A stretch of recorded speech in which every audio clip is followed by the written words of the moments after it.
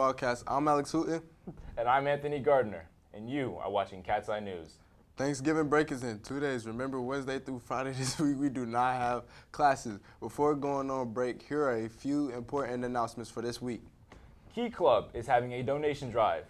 Until tomorrow, they are looking for things to donate to children at Raleigh's Hospital, such as coloring books, coloring supplies, small unopened toys, wrapping paper, nail polish, Disney items, and chapsticks. Donations can be dropped off to room 107 or room 226. After-school tutoring continues every Wednesday after school in the Media Center from 4 to 5 p.m. AP students, registration for the AP exams in the spring is now open. Open the AP registration links for the full details and directions to sign up for and pay for the exams. If you have questions, ask Ms. Coker. Thank you. Speaking of Thanksgiving, Thursday is Thanksgiving. Let's check out what some LN students say about the upcoming holiday. Jayla. And Jayla, what are you thankful for? For my baby sister. That's it? Because she brings happiness at me. That's basically what is you thankful for? Just the opportunities that Orange North provides for you to be able to be educated and come here, go to school. I'm here with Kaylin. Okay, and for today is what are you thankful for? I'm thankful for my parents for being able to go to this school. Okay. All right, I'm here with David. And the question of the day is, what are you thankful for? My mother. All right. Thanks for that segment. Moving on to some sports information.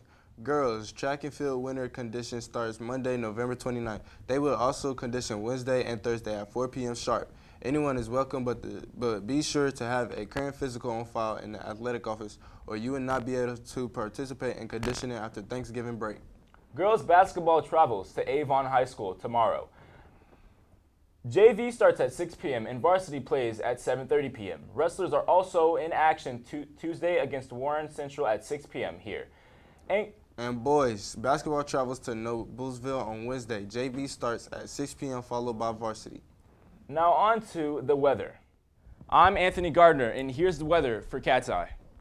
Today's weather, it'll be a high of 37 degrees and a low of 22. And it'll be around 84% humidity. It will be raining.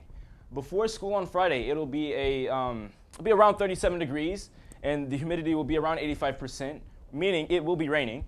And after school on Friday, the temperature will drop to about 33 degrees and the humidity will be about 51%, but it'll still be raining. Monday and Tuesday, Monday it'll be partly cloudy and it'll be a high of 37 degrees and a low of 22. Tuesday will be a high of 36 degrees with a low of 27, but it will be mostly sunny. Wednesday through Sunday. Now, this is when I will recommend you wear a coat or a sweater or something to, keep warm because it'll be mostly cloudy and it'll be in the 40s, the late 30s to, early 40s. It'll be very cold and, very cloudy. Some on Friday and Saturday, it'll even snow, and then on Saturday, it'll turn to rain. So I suggest that you keep covered up. I want you guys to have a happy Thanksgiving from Cat's Eye to Lawrence North. I hope you guys eat well, share some of that macaroni. If you even can, make me a plate. Anthony Gardner, have a wonderful break and go Cats. Welcome back. That's all we have for you today. Hope everyone has a happy Thanksgiving. To conclude the end of today's episode, remember to keep your mask up, hats off, and be ready to learn. Have a great day and go Cats.